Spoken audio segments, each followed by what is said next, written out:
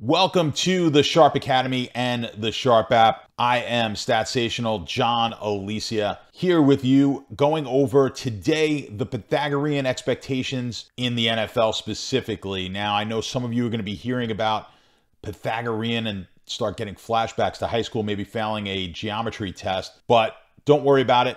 I've got you covered here. We're going to go over what the calculation looks like and even do the calculation for you, so you don't even have to do all that complex math yourself. Bill James first came up with the Pythagorean expectation for baseball. It was a way that he was going to figure out what would the expected wins be of a team that scored X amount of runs and gave up X amount of runs, and it proved to be quite beneficial. Now, since that time, the formula has been adjusted to accommodate a variety of sports, NFL being one of them. The formula for the NFL looks like this: points for to the 2.37 power divided by points for to the 2.37 power plus points against to the 2.37 power. You take that number, you multiply it by the number of games, and in this case, we are now at 17 games in the NFL schedule. That's going to let you know what your expected win total is based on the points for and points against. Now, if you look at any team from last season and apply this formula, you'll be able to see exactly who outperformed or underperformed just based on their points for and points against. I did all the calculations for you guys from each team during the 2021 regular season only, and then I compared that to their actual win totals from last year. Okay, so here's a chart of each team, and I sorted it by the differential between their Pythag win percentage or the Pythagorean win expectation and what they actually won. The positive difference is going to be teams that actually won more games than they were expected to, and then that's going to go all the way down to the team that won fewer games than they were expected to win. Right at the top, we've got the Raiders with a 3.1 win differential over last season. They won 10 games last year. The Pythag win percentage was 6.9. That was the expectation. So let's call it 7 wins was expected. That is telling us that the Raiders were an extremely lucky team. If we go all the way down to the bottom, you can see the Patriots. They were expected to win 12.4 games and only won 10. So just from this calculation, we're looking at the Patriots being a team that maybe was a bit unlucky last season. Now, how can we use this going forward? You want to look for teams that both were extremely lucky last year and extremely unlucky last year to potentially get closer to where they should be in expectation this year on their win total. So you could use this as a bet on futures. Also, just going into the first 2 or 3 weeks of the season, you may be able to catch a good price on some of these teams who should not have been as good or were worse than thought of last year. Now, the points for and points against don't tell the whole story. Obviously, there's some luck involved, but one of the aspects of luck is turnovers. Now, turnovers are not entirely luck. A lot of that's going to depend on your quarterback, right? So the quarterback who gives up a lot of interceptions is going to generally be on a team that had a very low turnover differential or even a negative turnover differential. That's going to attribute to some of the wins and losses.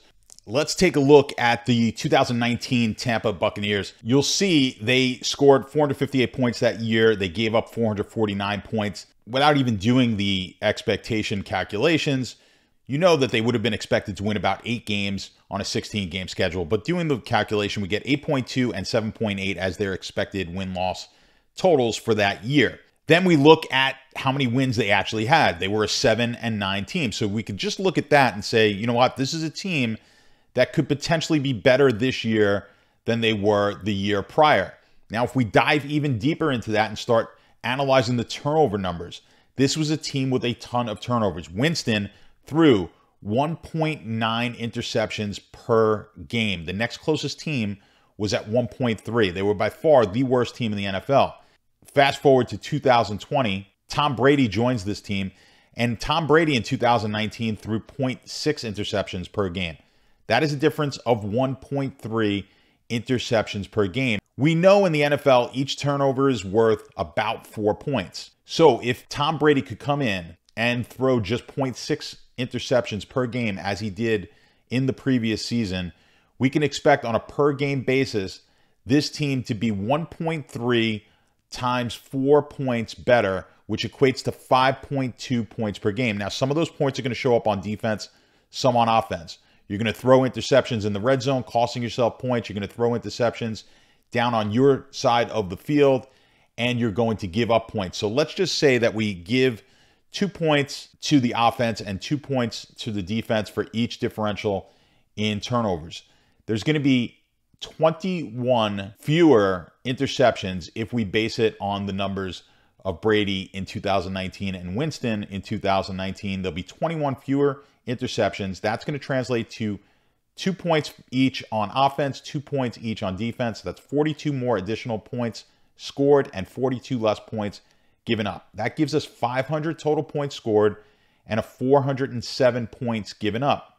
In a 16-game season, that equates to 9.9 wins and 6.1 losses on the Pythag win expectation formula. Certain quarterbacks have always outperformed their expectations, and Brady, of course, being one of them.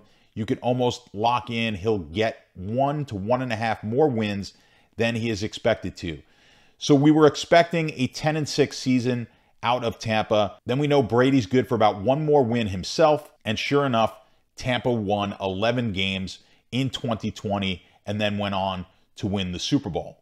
Okay, let's open up the original spreadsheet that we had with the Pythag expectation wins, the actual wins, the differential, and then I want to add turnover differential to this because that's going to help us maybe find some situations where a team won more games than they should have or lost more games than they should have, and the turnovers are where we're going to find that story. First, let me talk about the quarterbacks.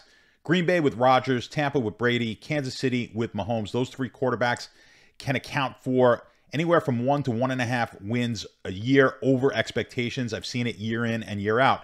You see the Chiefs and the Bucs last year, right about 1 more win than they should have. That is on par with what I've seen. Green Bay was actually 2.6 games better than their expectation was last year. Now, not all of that could be attributed to Aaron Rodgers, so a bit of that is going to be luck. Maybe a game to a game and a half of those 13 wins could be attributed to luck. Let's take a look of an example similar to what we had with Tampa back in 2019 to 2020, and that is Denver this season with Russell Wilson coming on board. If you look at Denver's numbers, they had an actual wins of 7. They were close to 9 on their Pythag expectation. That's a 2-win differential. So a team that potentially was going to be better than they were last year anyway now gets a Hall of Fame quarterback. So the question becomes, how much is Russell Wilson worth to Denver on a per-game basis?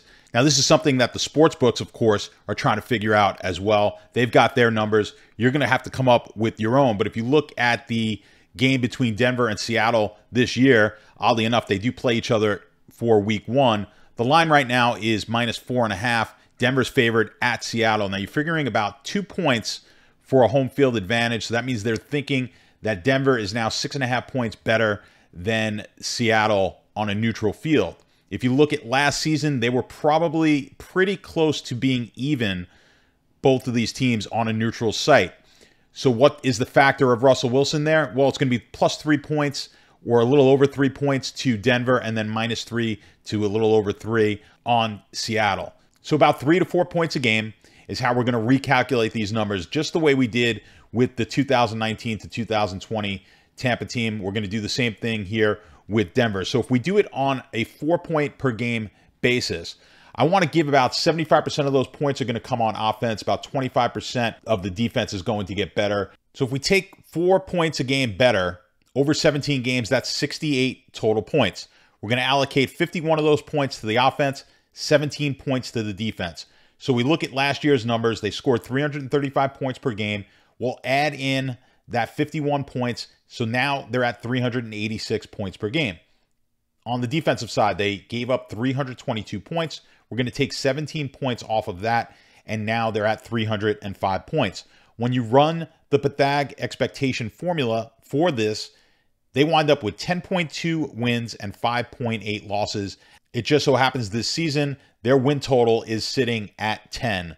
So right where we are, that's where the market is at. You look at a team like Dallas, 14 plus in the turnovers. They were best in the league with the Colts. The Colts, should have won 10.6 games. They got 14 in the turnover differential, plus 14, and won less games than they were expected to, 1.6 games. It's going to be highly unlikely they repeat a plus 14 in turnover differential, but they've got some wiggle room here from 1.6 differential in what they should have won, which was 10.5 games. So they could have been a 10 or an 11 win team.